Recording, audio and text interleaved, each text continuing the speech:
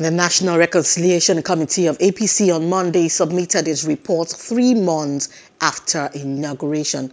The committee was inaugurated on October 12, 2021 by the party's national chairman and Yobe State Governor Mai Malabuni. He is to reconcile, harmonize and integrate members of the party in order to cement all cracks and seeming differences. A member of the party's caretaker extraordinary convention planning committee, Ken Namani, received the report at the A.P.C. National Secretariat in Abuja on behalf of Governor Buni.